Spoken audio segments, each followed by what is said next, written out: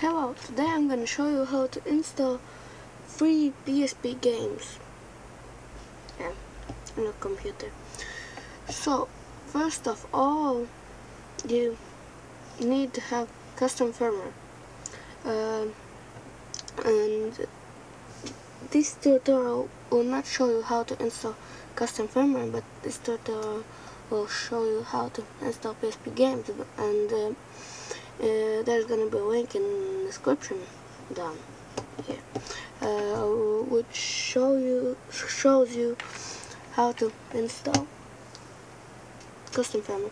So let's think that you have installed custom firmware, and now you want to install a game on PSP. So you go to your PSP, so it will show you this.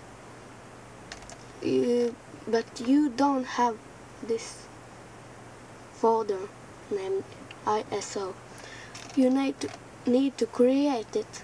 Yeah, you create this folder. So open it. You see, got some games. So you create this folder. Download games. Game you like. You see, games. What? Okay. Yeah. Then take the game you want to install and move it to ISO.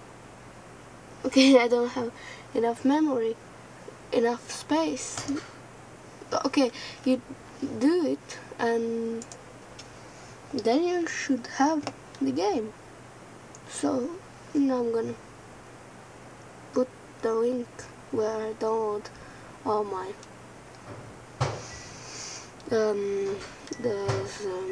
PSP games, and the link of Turitorial, which shows you the way how to install custom firmware. So bye bye.